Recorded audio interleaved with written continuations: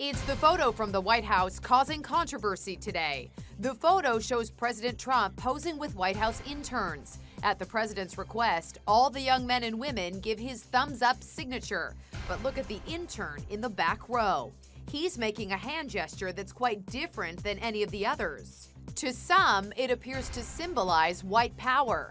The white power signal is made with the right hand and outstretched fingers that make a W and P, as in white power.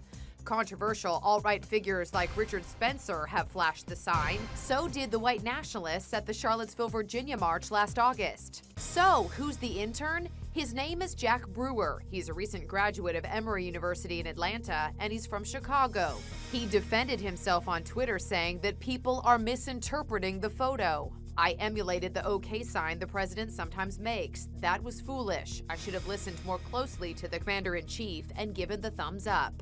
I'm proud of my Jewish heritage and strongly reject the hateful views associated with racist white power organizations. I would never make common cause with them."